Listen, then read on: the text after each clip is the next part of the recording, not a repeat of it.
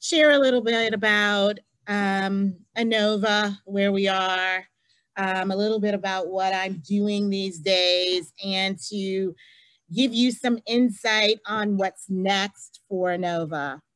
All right. Let me see if I can, oh, okay.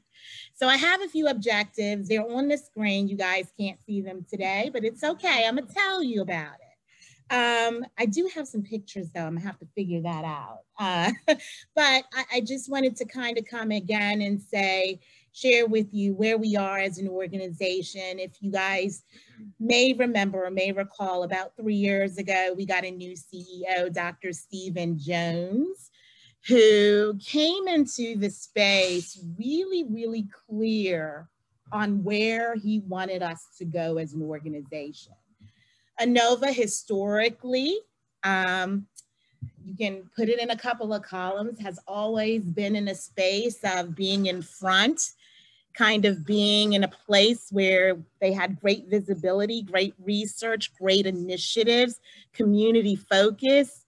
And sometimes we got into a space of, you know, you gotta kind of balance the need to be known with the need to be present, right? So we can have big names, big brands, but we may not be as, you know, grounded as we should be in terms of our organization. So what I'll say is, with the entry of Dr. Jones, there's a whole new philosophy of how and why we engage things and why we do what we do and what our full purpose is. First, for full transparency, you know, when you're in a really high functioning organization, sometimes people aren't nice. Sometimes it's the rush of it. It's the, you know, we do really important work. We save lives. We do all of that great stuff, but sometimes it comes with some of that, you know, ego-ness, I will say. And I'm always show up who I am. So my organization knows that. So please understand that. But I will say to you, with this transition under Dr. Jones, we have established care imperatives. So I'm going to talk a little bit about that. I'm going to also talk about COVID and the recovery. Because it's going to be a cycle, right? It's going to be with us. It's not something that's going to end. I'm going to talk to you a little bit about the care management structure. You want to know what I'm doing, what I've taken on in the past few years. It looks a little different than what I had before, so I'm going to share a little bit about that. Then we're going to get into what really matters. And, you know, there's always new terminology that starts to surface. So there's always this, oh my gosh, this is the new, but social determinants of health. It's always been with us. We've always encountered it. It's the reason why people most times aren't able to transition out of the hospital efficiently, because of all of the stuff that they're prioritizing and managing that's outside of their health. They want to take care of the basics, right? Food, shelter. Am I going to have lights? You want me to get this medicine, but I got to, you know, make sure I have something to eat. So there's a focus on viewing our patients and families as they come in as their whole selves, not just treating the ailment or what brought them into the space, but really taking the time to get to know our patients and families, what matters to them, and what's impacting their ability to carry out the great care plan or treatment plan that we've taken the time to help design for and with them. And then I'm going to talk a little bit about what's new or what's coming for INOVA, which there's a lot of exciting stuff coming for the organization. Does that sound okay? Anything you guys want me to do differently? Want me to talk about something else? Just let me know if there's something. All right, cool. So first, mandate, who we are. We are people-centered. You know, we patients. But we have to care about team members too. who care for our patients. So the focus on not only showing up for our patients, which has always been a focus of our organization throughout the time we've existed, now there's a greater concentration on also focusing on our team members. And again, I stand here transparently. Psychological safety is one of our care imperatives. So for an organization to say, listen, we need to treat each other well. And we're going to write it down, and I'm going to hold you accountable to it. And you can raise your hand. If something doesn't feel right, go right with an exchange, with a peer, with a physician, with an executive, we are able to hold to account.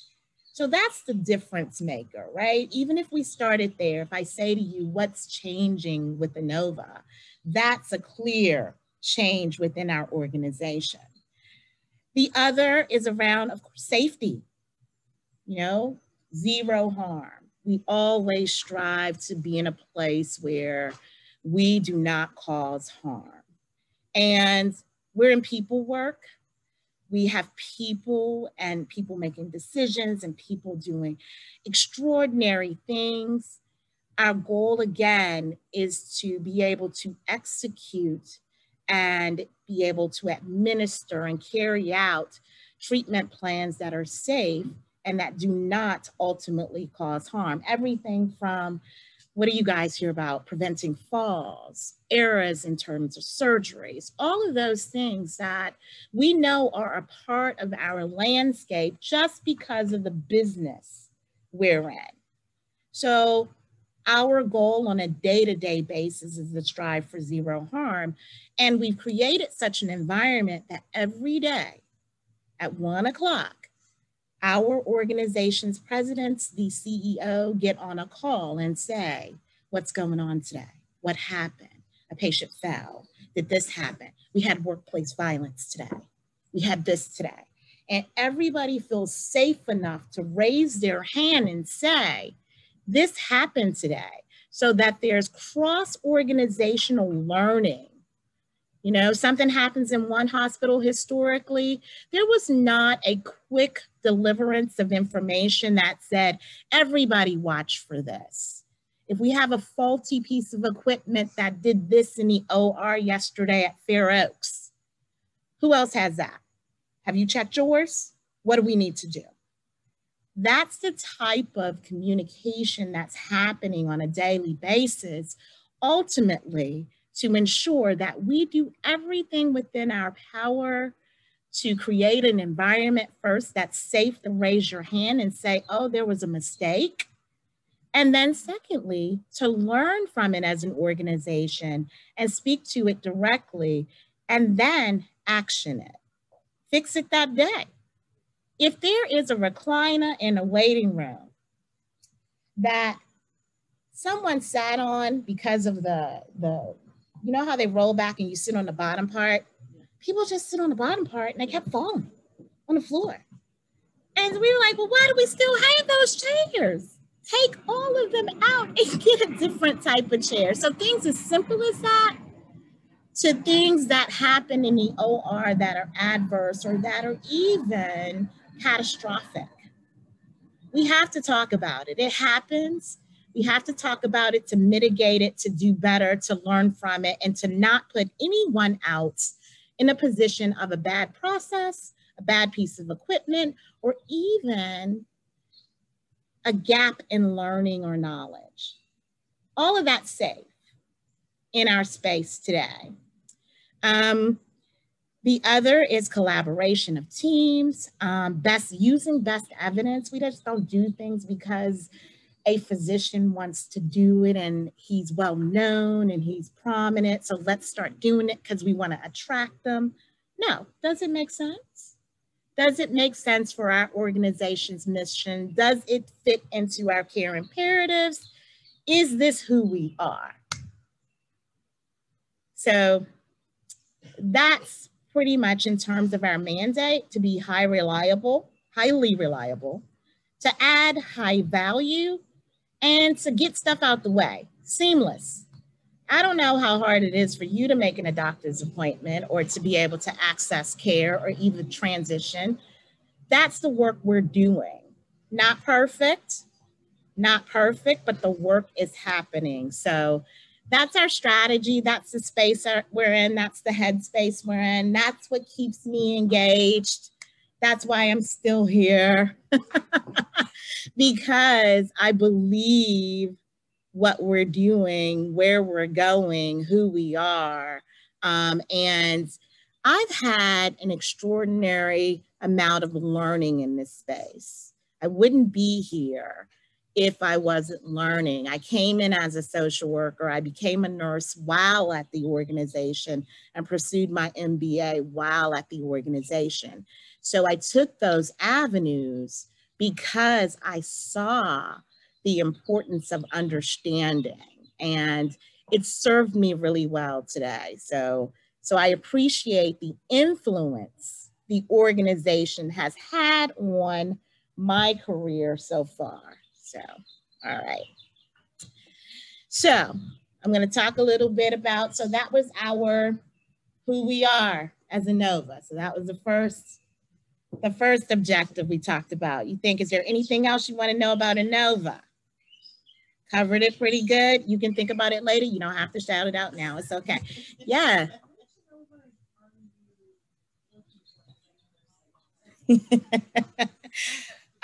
All of them. I have, and I'm sorry, maybe I should have shared a little bit of that.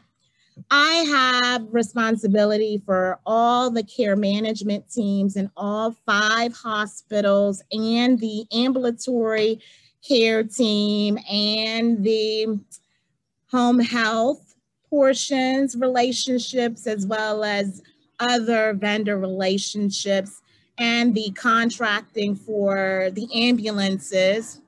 Who would have known that? But and physician advisors in all of the buildings report. I have that reporting relationship. So I have a system role. So I sit at the old Exxon campus, the ICPH campus. That's where I sit. And I am floating between buildings, going on site, seeing my team members. So you're welcome. Little bit. Just a little, you know, everybody in a healthcare space needs 2 of them, 3 of them to be able to do the work. It's incredible. It's incredible the amount of work that's being done across organizations. COVID-19. What 18 months or so. So just going to tell you a little bit about the journey, and somebody make sure I time check. I don't want to keep you guys up because I could talk forever. Okay, cool. COVID-19, INOVA's response to the pandemic. First of all, we were like, what is going on, right? This whole March creep up, you know, hearing all this, we were like, what is going on? But started to get ready early. I mean, daily. What's going on? What are you hearing? What's going on? And I know everybody in the country was probably doing the same thing. I can just imagine us trying to figure out what to do. We had to learn and act at the same time. Patients were coming. We were trying to figure it out. Put them on oxygen too early. No.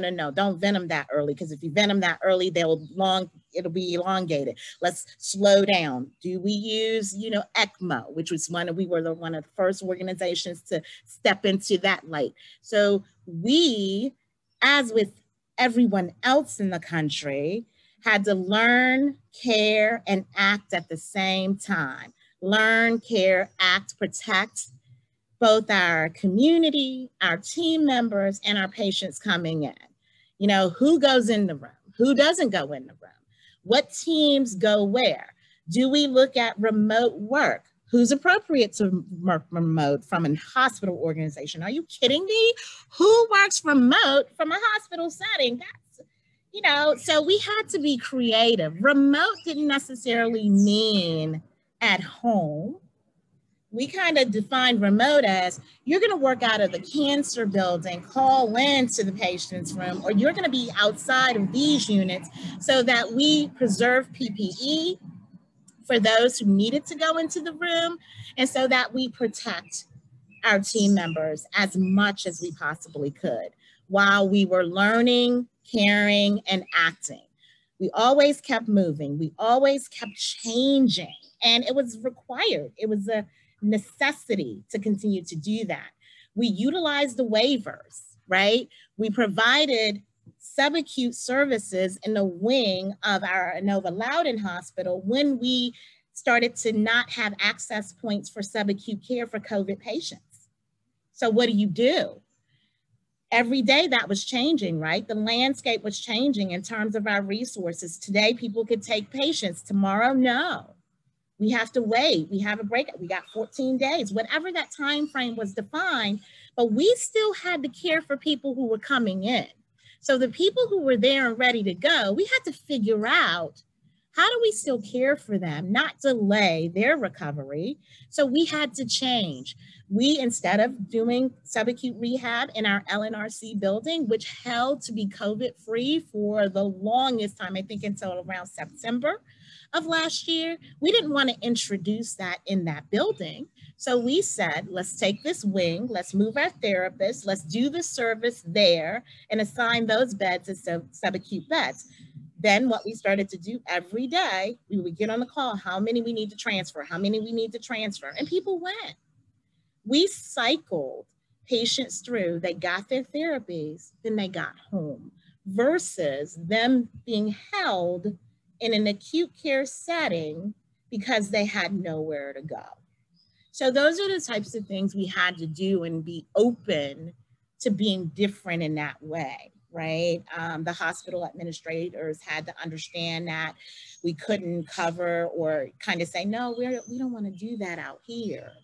We had to be uniform in our decisions around how do we best serve our patients based on what's going on now.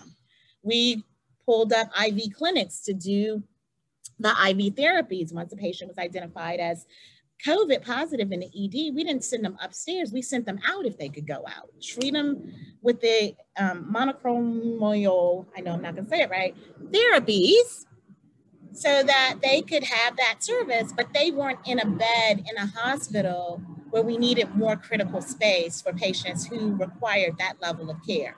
So we had to do things that were uncomfortable. We had to shift resources, and then we had to trust.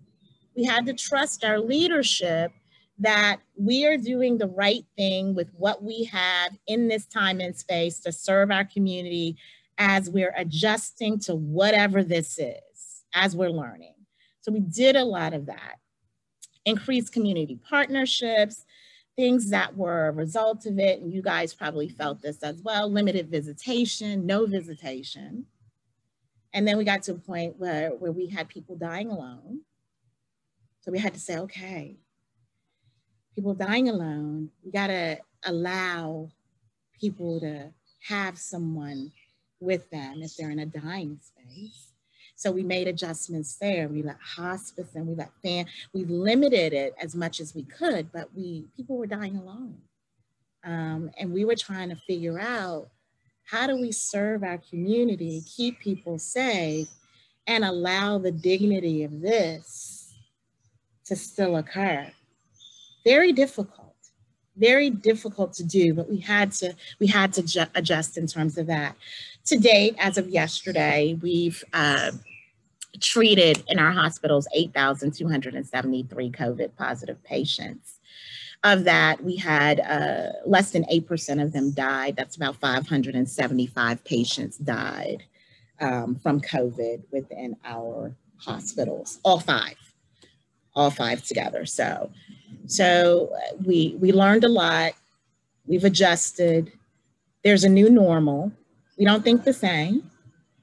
There were many things that we gained from that experience, many learnings, and we hope to take them with us as we continue to do this work. The disparities in health were evident, very, very evident, and we had to call that out as well.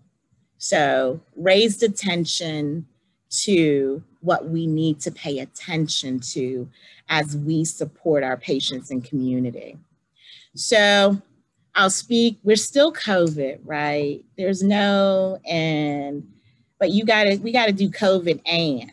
We can't be paralyzed by just focusing on COVID, right? Because it's with us and it's changing. So we just gotta be on our heels about what's new with that. So from a recovery space, I say recovery in terms of response. What do we do to reposition ourselves? Our organization, and this is something that's going on in the world, in the media, was one of the first to say, every one of our employees must be vaccinated. Ooh. We really gonna do that? Yes, we're really gonna do that. And here's why. We care about our team members, we care about our community, we care about our patients. The evidence is there. You can challenge it all you want.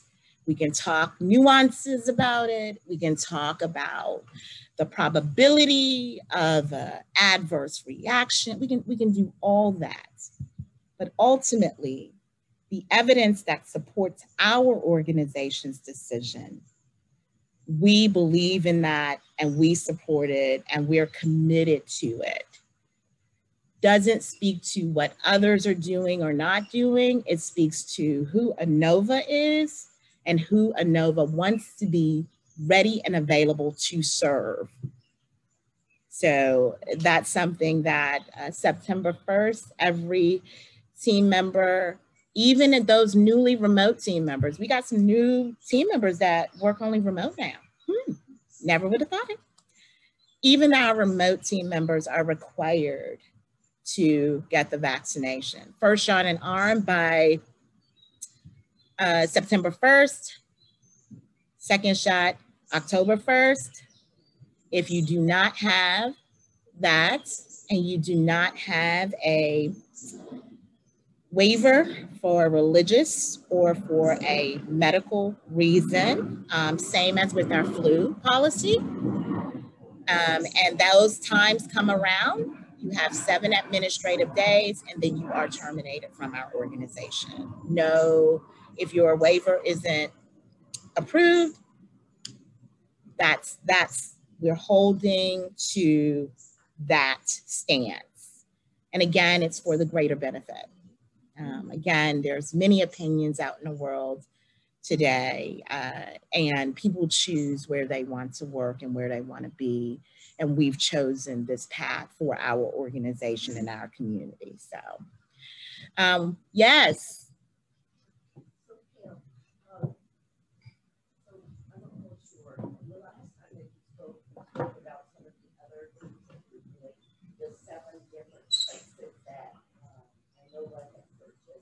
And I think we now would like to know one, parties partnering, so if someone, like your shutdown for COVID or whatever, are you referring people in or out? How can, because we have healthcare companies, assisted living, all of the other, I think Dana probably has something to say, or also, like, how can we as a community help you? And then you still have the person hires, how do we connect with you? Because most of us run all of your managers. And so what should they expect? I know that you don't want everybody in there at the same time. But so just some update on that. So we've got probably like 30 minutes. Oh gosh. Yeah. Of course. So I definitely will share with you. We are open to partnerships. Yes, we do have preferred providers. We do, it is not a secret, have a joint venture named INOVA Home Health. We also have INOVA Home Infusion, but we aren't limiting. Our strategy forward is a huge strategy forward. There's a lot of work for hospital at home and how we can manage and service people in different areas outside of the hospital. We can't meet capacity for all of that work. So we have to lean into partnerships across the board. We're in a place now where we're evaluating all of our partnerships. So we also look at where are our gaps and where are our opportunities? So what I will say, I know there's some gaps in terms of vendor fairs, and there's probably lost opportunities with getting in front of team members and things of that nature. What I would say is we always look for partners who have quality initiatives that align with our quality initiatives, right?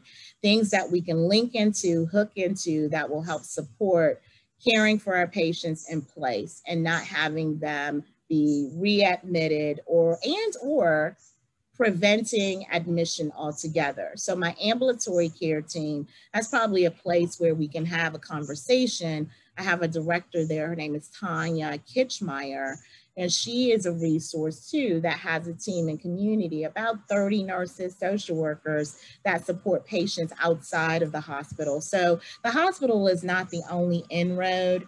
There's hospital as well as ambulatory care space that we get. But, you know it's hard to get in front of, I know, because I am usually the one people are trying to get in front of. And sometimes that's very, very difficult, but we can allow time and space. So as we transition into strategy and move forward and even talk about the goals of the organization, there is time and space and room too, if that makes sense.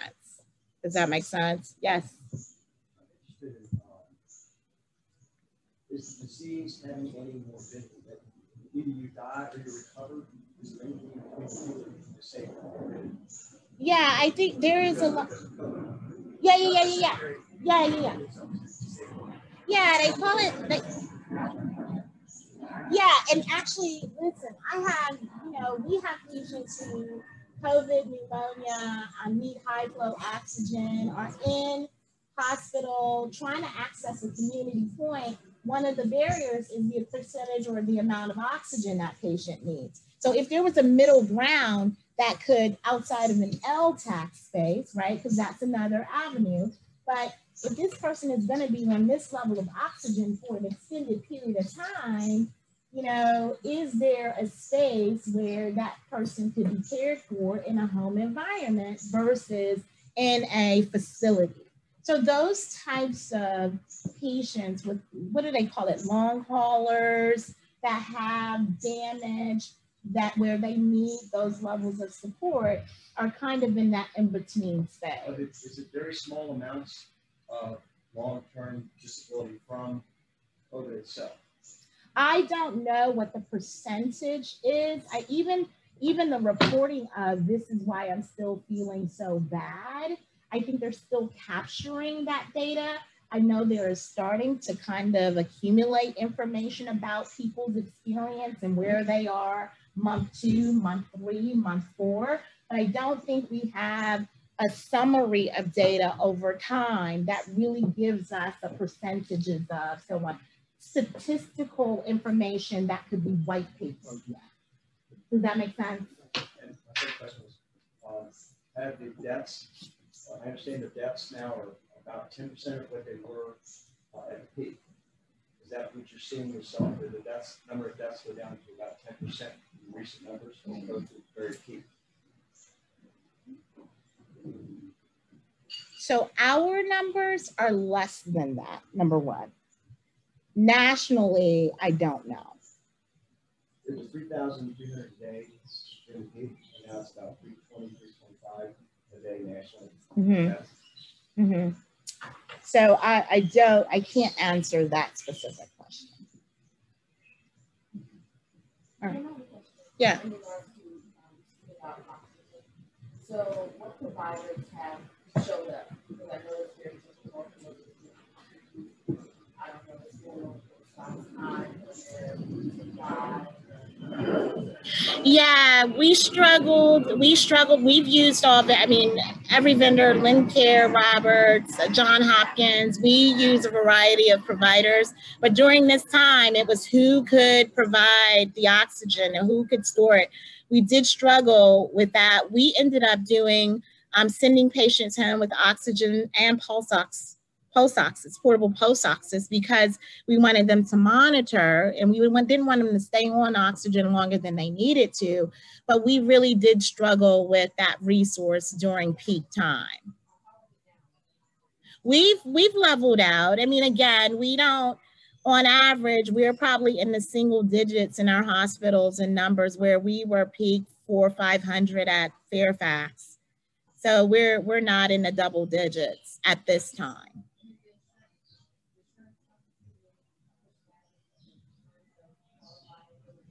Not during peak, but now, of course, you have to meet all the indicators.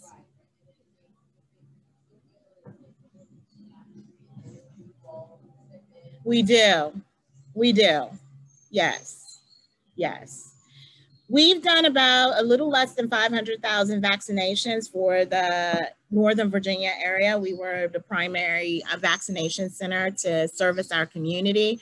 And of course, we're still open and available to do that as patients or individuals require it. We're moving to even vaccinating our inpatient patients if we know that they are not. We weren't doing that initially, but we've moved into that space. If there's a patient who hasn't been vaccinated, or someone who is in the hospital when the time for their second dose, we try to recover that. We just need to know it. So communicating that during transitions is really, really important. What I will say from a care management standpoint, I did share, we have nurses, social workers, CMA support in our hospitals. And then we also have the ambulatory team that supports transitions of care. So we have a referral process, high risk patients who are likely, and high risk could be from a disease state or from a social determinants of health state. And it's important to know that our focus on social determinants of health comes out of the knowledge that 80% of what drives a patient's inability to manage their care is not their illness.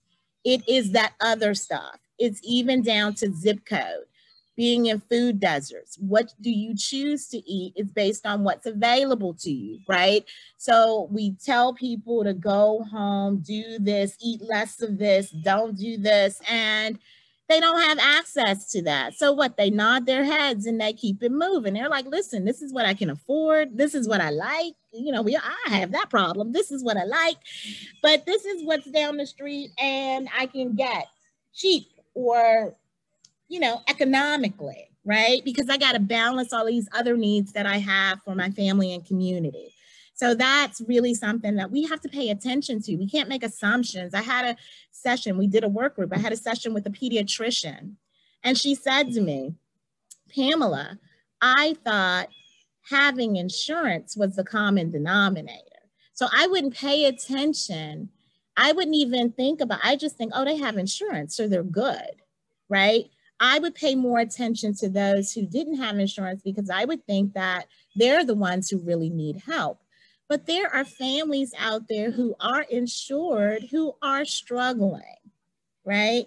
It may be different, but they still have different priorities and they're going to meet their needs that are basic first before they connect to a treatment plan, especially if it costs them money. We all know that insurance coverage varies. So that the fact that that slot is filled does not indicate that everything's all good and they're able to access everything they need. So again, zip code, race, you know, behaviors. You know, there is some accountability and ownership of some of the stuff too, like smoking, exercising, all of those things are a part of it as well. And the circumstance they are in may cause their inability to do that, but these are things that are also indicators and they're a focus of ours. I want to switch gears really quickly. How much time do I have? Let me just I want to make sure. Okay, all right. I'm going to wrap up really quick with the what's new department, and then we can chat a little bit. Okay, is that okay? Okay, I feel like I've been talking forever. Is that okay? All right. So INOVA. So INOVA is looking forward. looking at our, what we have in terms of our portfolio, we are looking to open 2 new hospitals. Is one of them right here? No, it's not. Is that the rumor? Yeah, yeah. No, it's not. We have two new hospitals on the map or visible today. I don't know. There may be some backroom talk that I don't know about that you got. you got entry too. You might have some backroom talk.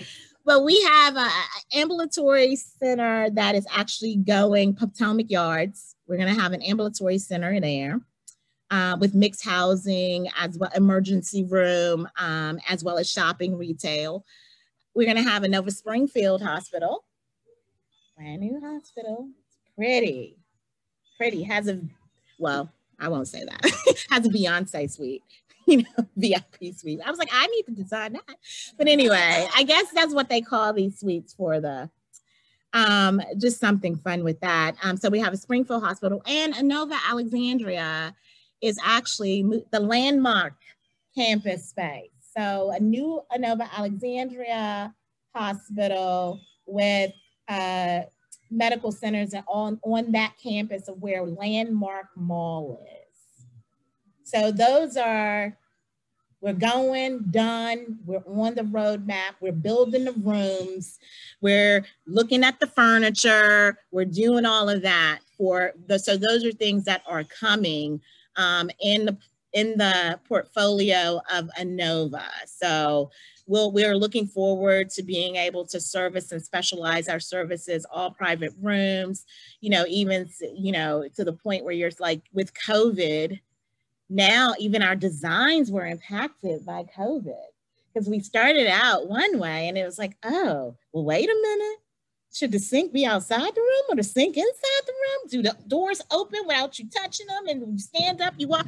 So do we teleport in? I'm kidding. But, having some way to go into the room and engage the patient without physically going in.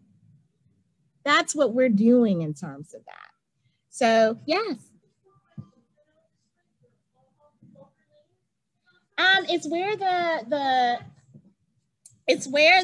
And I can show you, I have pictures of kind of where it is. It's where the healthplex is, we're taking that land we purchased. Yes, so it's on the campus where the healthplex is today. Yes. I have a question. What's the current visiting privileges right now? Well, we have let vendors come in through rep treks. You just have to register, so you can come in and see a patient. We have relaxed some of our visiting hours, but as you know, it's day to day, touch and go right now. So we have opened up some visitation, but that we're monitoring that every day.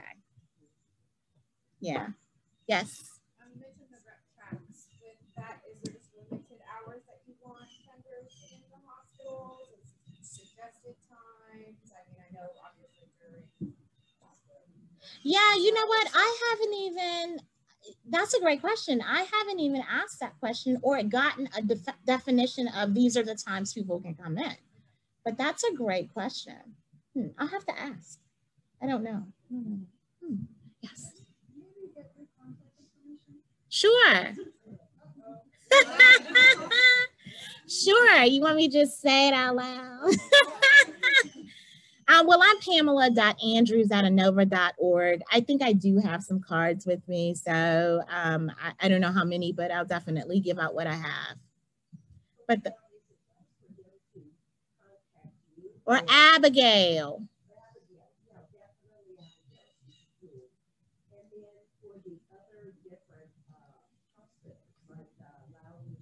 So here's what I like. Here's what I've started doing. I like for us to do things as a system.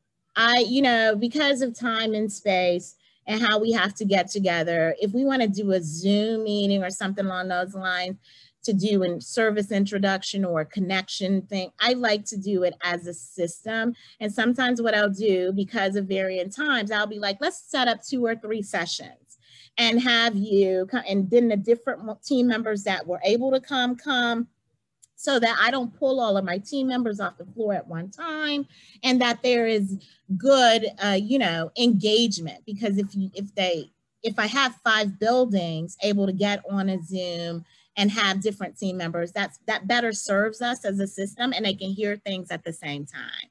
So that's what I've been doing lately for any requests to connect with those team members. Yep. Abigail, she's my admin. She's my entry point. Abigail.Barnes at INOVA. Yes. Yes.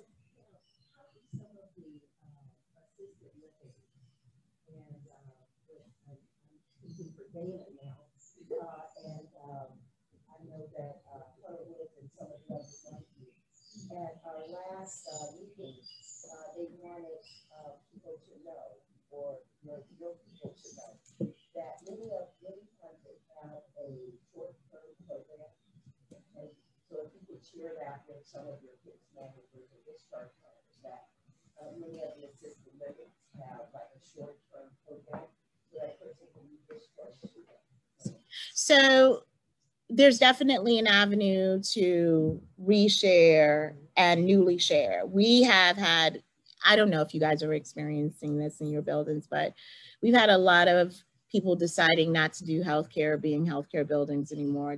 So we have a lot of new team members and are continuing to recruit. So there is knowledge gap of what's available in community, and we do have to get on a normal cadence of sharing what's in community. So those programs that help relieve, now listen, I got a huge length of stay goal to accomplish by the end of the year. So I need partners everywhere. So any programs that help support safe, efficient transitions is what we're looking to be able to provide for our patients and families. And honestly, we sometimes are positioned to be the guarantor of some of those things. So we build relationships across community. There are things that are available that make sense that can help us transition a patient more efficiently. We will look to enter those relationships.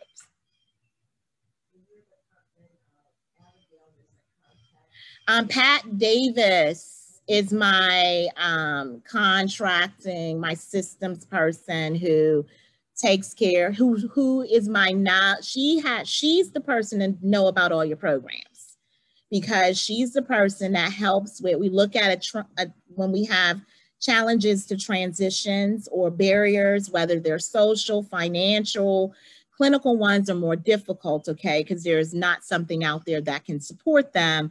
But when we have those social and financial challenges, social may mean that we have to secure guardianship, something along those lines. There's no supportive resource in community. We become the guardian, not we as INOVA, but we manage the process for a community guardian for that person, and then we help support the transitions. So she is the architect of that work for our system.